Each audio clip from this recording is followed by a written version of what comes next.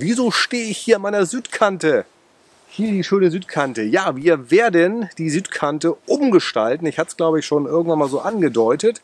Wir werden die Südkante umgestalten. Wir wollen diese Fläche, die oben vom Haus weggeht, wollen wir komplett glatt machen, also komplett auf eine Höhe bringen. Wir haben ja hier so am Südrand so einen Abfall, so einen Wall, der hier zum Feld runter geht, und das ist echt einmal nicht schön zu mähen und sieht nicht so richtig schick aus. Und deswegen wollen wir hier die ganze Südkante runter, bis hinter die Eiche wollen wir hier so einen L-Stein setzen lassen. Das heißt, der ganze Zaun kommt weg. Dieser schöne Zaun, den ich mit so viel Mühe und Liebe und so exakt hier aufgebaut habe, der kommt weg. Wir werden jetzt mal mit den Brettern anfangen, um mal zu schauen, wie das aussieht. Also es ist ja immer irre, etwas Neues anzufangen, weil das ist ja ganz aufregend, weil man ja das Gewohnte verlässt und was Neues wagt. Das kann auch immer schief gehen, das kann auch nicht gefallen.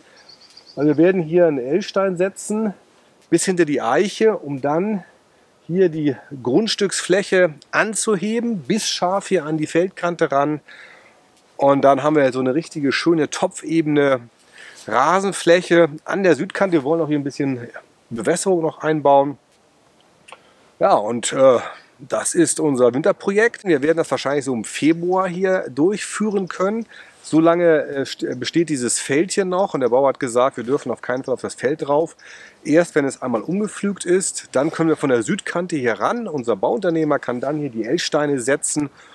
Und wir werden auch hier komplett einmal die ganze Grundstückskante entlang, 50 Meter sind das, werden wir hier einen Graben buddeln und werden hier eine Maulwurf Sperre, eine senkrechte Maulwurf Sperre einbauen, weil die Maulwürfe, sie kommen immer mal wieder, kommen von der Südkante, dann scheuche ich sie wieder mit stinkenden Sachen zurück. Aber um das jetzt grundsätzlich ein bisschen zu verhindern, werden wir komplett die Südkante hier absperren, in der Hoffnung, dass dann nicht mehr so viel passiert.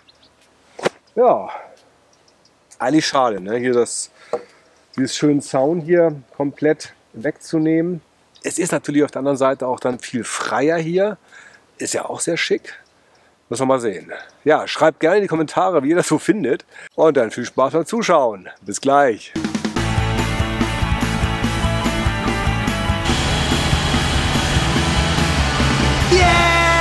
Wir haben den 28. Dezember. Veränderungen.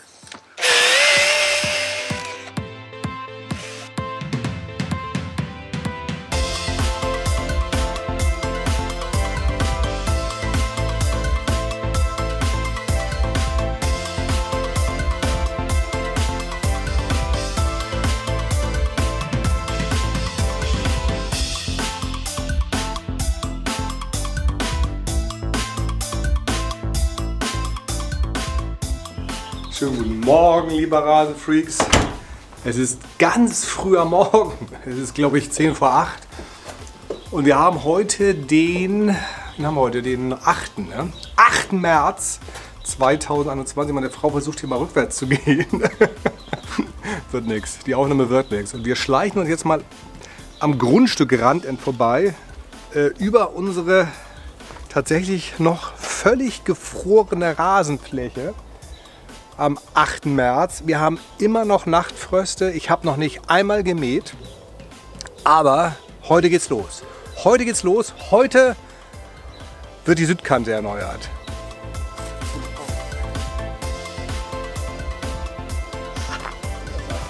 Oh, ist das brutal. Das geht gar nicht. Wir müssen den Bauarbeitern wieder absagen. Und sie auf meinen Rasen drauf treten. Hier ist egal. Ah, da kommen sie. Da kommen sie schon im Hintergrund. Ja, der Rasenfix, da hinten kommen sie schon.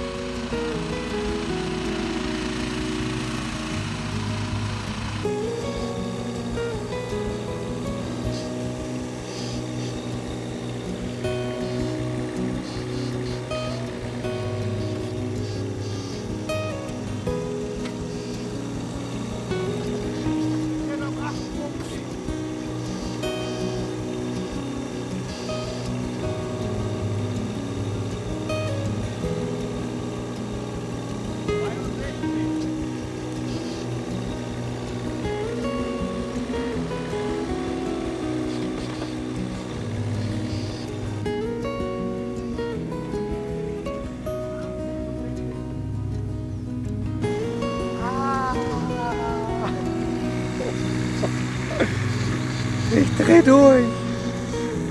Oh, Backe. Das ist der Wahnsinn.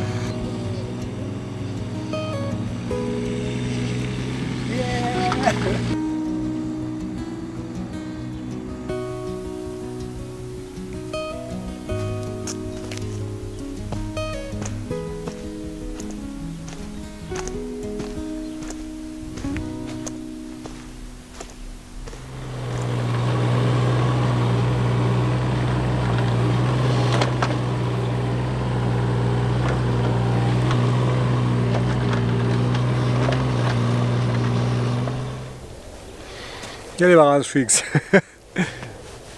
die erste Phase, der erste Tag ist vorbei. Die haben hier super gut gearbeitet.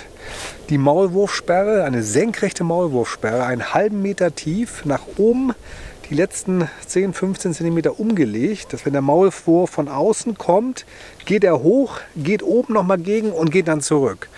Also eine senkrechte Maulwurfsperre hier komplett auf 50 Meter an unserer Südkante verlegt, damit hier endlich mal Schluss ist mit diesen Monstern. Ja, und morgen gibt es jetzt hier die L-Steine, halben Meter hoch, dass wir da vor dem Fenster, vor dem Haus eine topfebene Rasenfläche kriegen. So soll es sein. Yeah!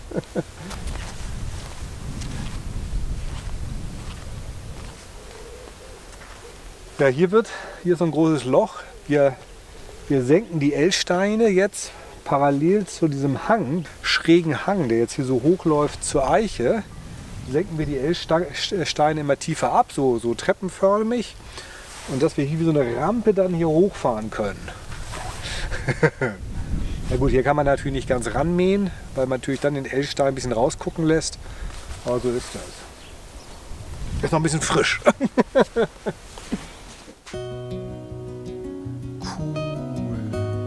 Da werden die Randsteine gesetzt. Das wird echt heiß. Heiße Nummer.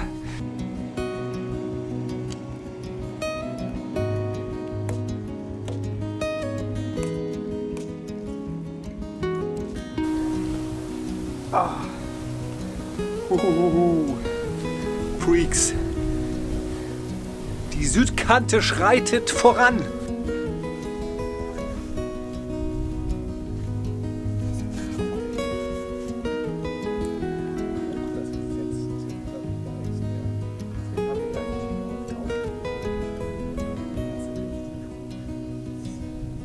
Schönen guten Morgen, liebe Rasenfreaks. Wir haben jetzt Tag 3 beim Projekt Neue Südkante.